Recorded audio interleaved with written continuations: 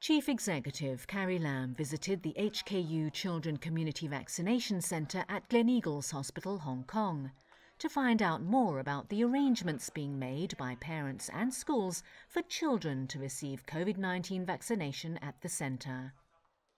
She was briefed by the hospital's representatives on the centre's operation and spoke to medical personnel and other working staff.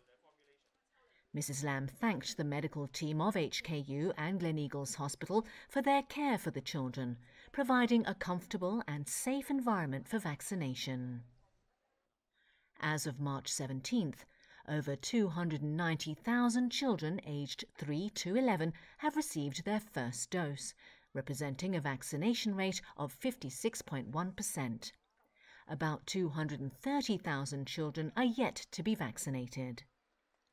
The chief executive appealed to parents to make arrangements for their young children to get the jab immediately, in order to reduce their risk of serious illness or death in case of infection, while at the same time creating favourable conditions for students to return to school to have different learning activities.